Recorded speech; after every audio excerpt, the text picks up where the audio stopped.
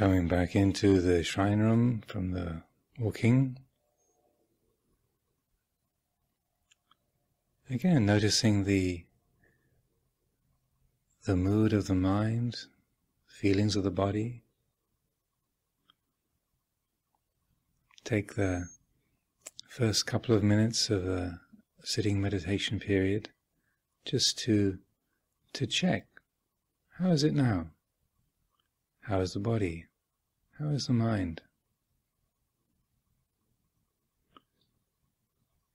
And before we try to pick up any kind of meditation object, or direct the mind in a particular way, it always helps just to take this moment to review, to look and to see what's the material that we're working with. How is the body being held? What is the mood of the mind?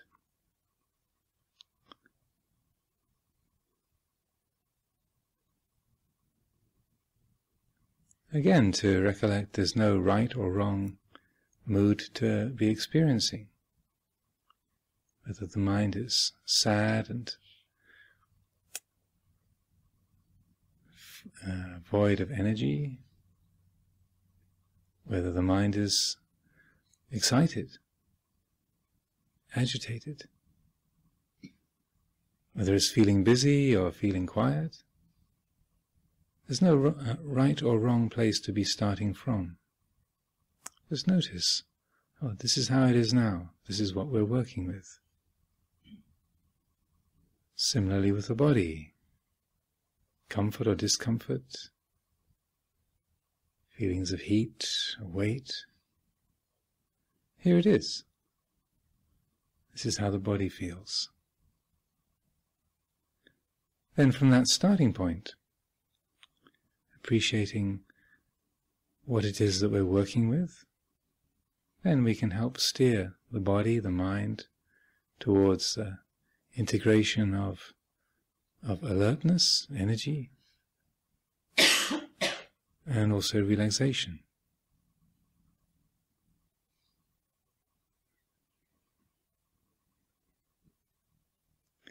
If the body is tense and agitated, then we need to emphasize the aspect of relaxation. If the body is heavy and listless, then we need to emphasize the aspect of energy, sitting in an upright, attentive way.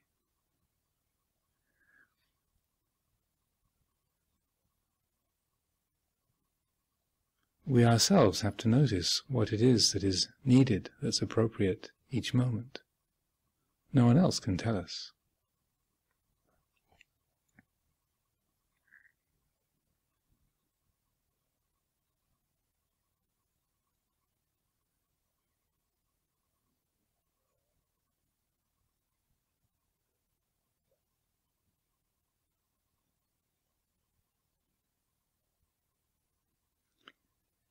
After a few moments of checking, reviewing the mood and the body and posture, and consciously bring the attention to the feeling of the breath.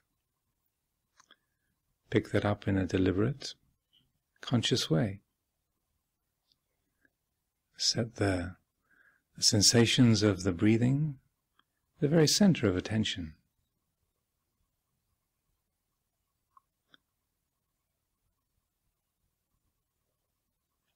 Resolving that for the next half hour or so, this is the only thing that we're interested in.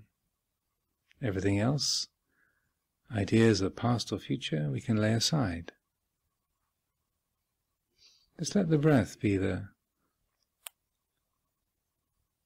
object that we decide upon to be the only thing that we're concerned with.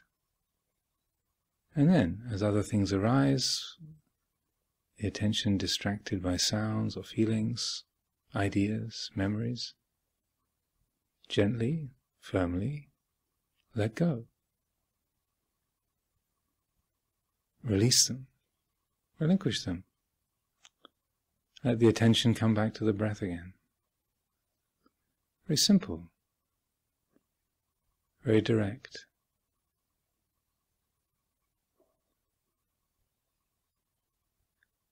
Working with the mind in a compassionate, kindly, attentive way.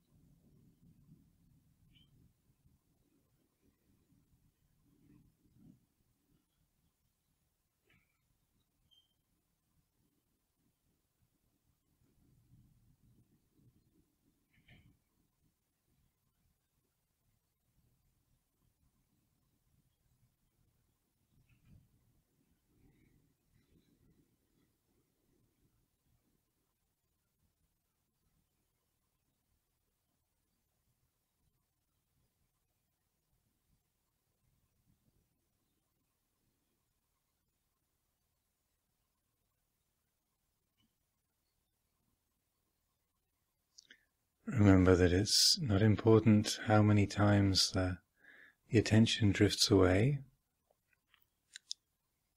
This is not an exam with a pass mark. In a way, it's more of an exercise in learning how to fail beautifully, how to fail perfectly, to notice that drift. The attention has wandered, drifted from this present reality. To notice that, and gently and firmly gather the attention back in again. So we're learning the art of waking up, noticing distraction, waking up to that, responding by letting go, regardless of what it is that the attention has snagged onto, to let go, to come back to this present reality. The body here, the rhythm of the breath.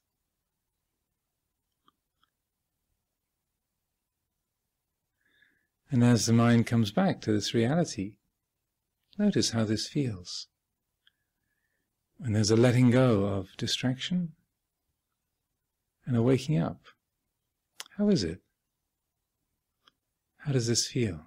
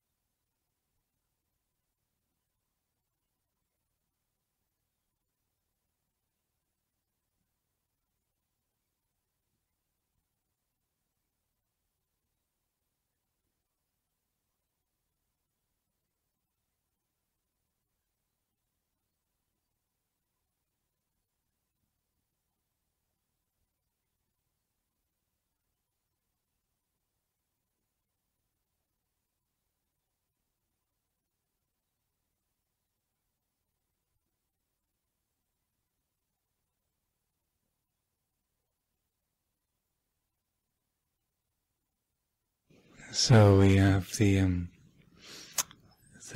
ending of this period of formal meditation, and one of the things that I always like to emphasize is, like I say, when the bell rings, this is not indicating that the meditation is stopping.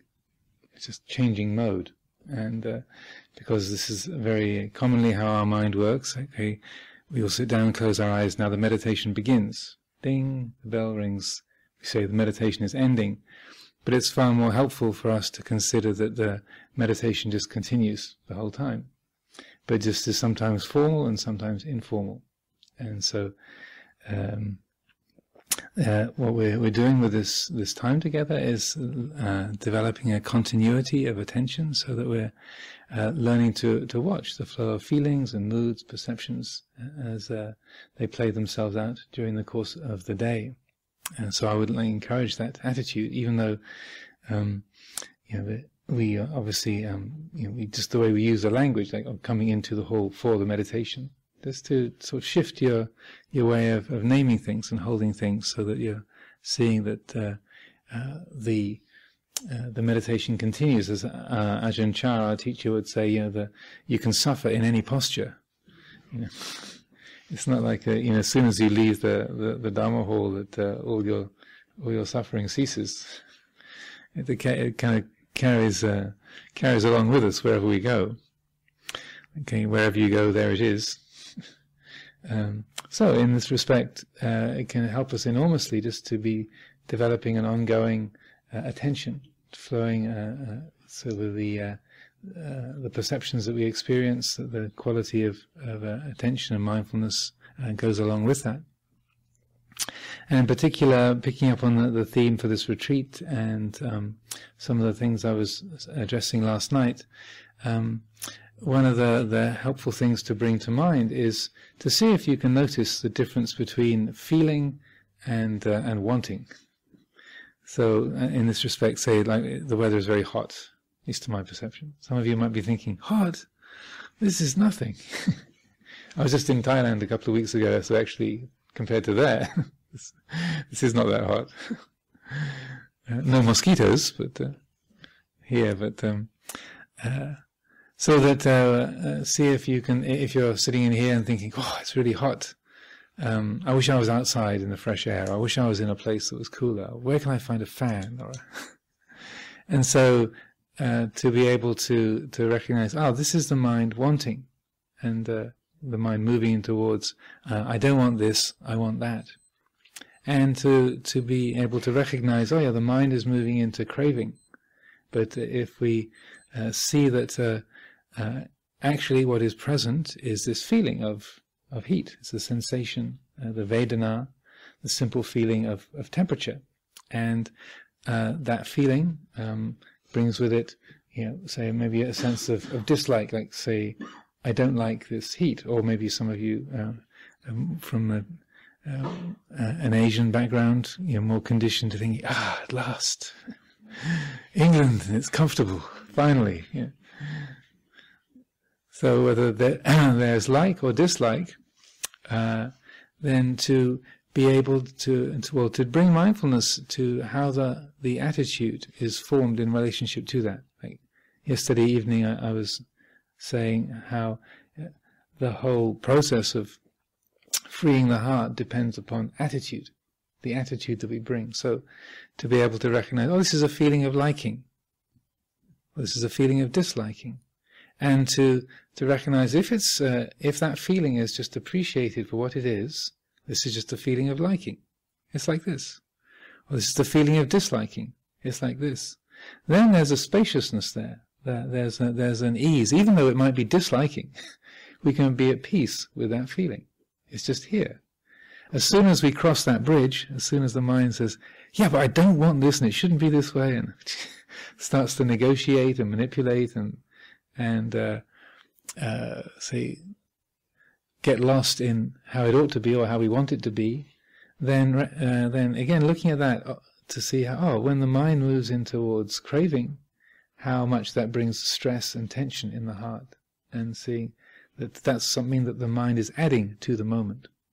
Similarly, if it's liking, like, oh, this is great, this is so wonderful, I hope it's going to be like this all week.